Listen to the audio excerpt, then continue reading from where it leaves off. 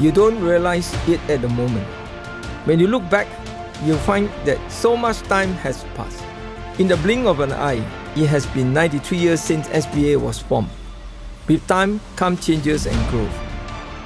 Back in the early years, we didn't have enough money, so we practiced out in the open. Those were the good old days. Our first goal, I remember clearly, was at the 1983 SEA Games. We were a tiny and insignificant nation, going against giants in the region. Yet, against all odds, we won the men's singles. I was so happy, it felt like nothing could bring us down.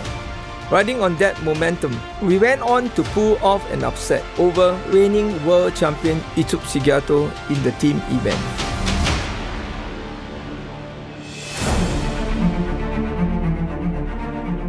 Hamid and I were on the 1992 Olympics team together. That guy was insane. For most people, getting a gold medal is the peak. Then your performance starts to drop. Hamid was 19 when he won his first national champion title. And despite the odds, in the next 10 years, he went on to win another 6 more.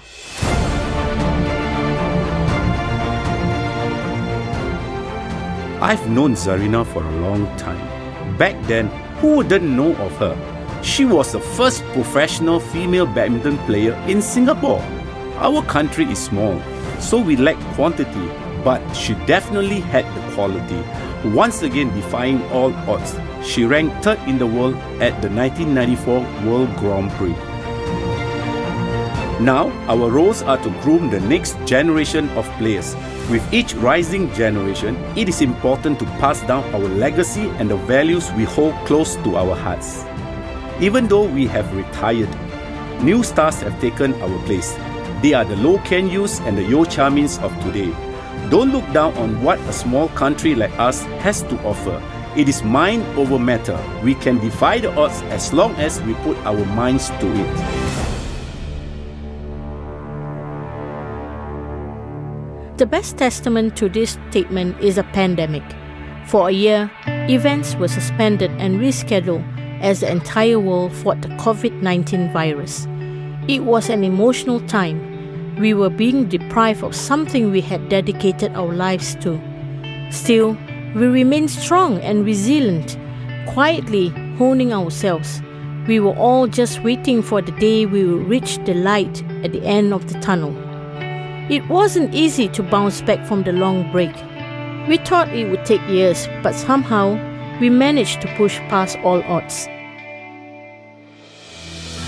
Now, the pandemic measures have loosened. Training has resumed and life has begun to return to normal. With our older and experienced trainers guiding our younger generation, we have a firm foundation and heritage.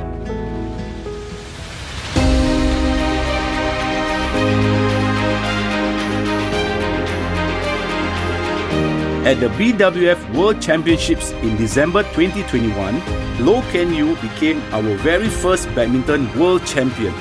Defying all odds, he smashed his way past the top-seeded Olympic champion Victor Axelsen and triumphed against world number 3 Anders Andersen to clinch the win. In the years to come, SBA will continue to fly the Singapore flag high, defying the odds and produce champions who can stand shoulder to shoulder with the greatest badminton players of the world. I'm Loh Kuan Yew. I'm Yeo Cha Min. I am Jessica Tan. I'm Terry He. I'm Jason Tay. I'm Loh Kin Hin.